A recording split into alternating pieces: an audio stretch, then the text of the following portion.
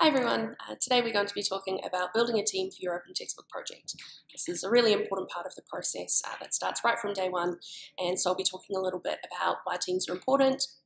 what teams look like, and how, if you're in a leadership position, you can be working on developing and managing a team. So to start, I think it's important to acknowledge up front that these projects are always going to involve lots of people. There's kind of a bit of a myth around sometimes about writing a book as a solo endeavor. There's, one person shut away in a room somewhere for a year to write the text. But there are always more people involved in creating these texts and in developing them and getting them out to the world. And so it's going to be part of your experience, and so it's important to put some time into thinking about what that team should look like and how you can kind of bring it together in a really positive way. So aside from the obvious things like teams being important to help share the workload,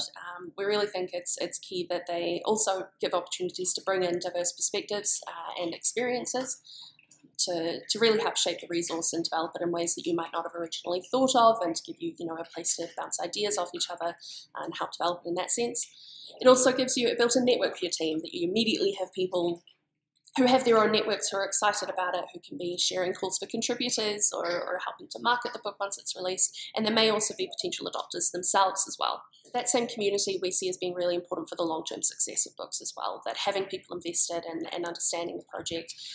and avenues for them to be participating is really important to keep it going over the long run, that you've put this hard work in up front and you want it to survive and be out in the world for a long time and useful for people in the long run. And then finally, it's really important to remember that having a team can be really fun. It can make this experience really enjoyable. To have other people around you who care about the same things you do, who are invested in this vision, and that you're working towards something together can be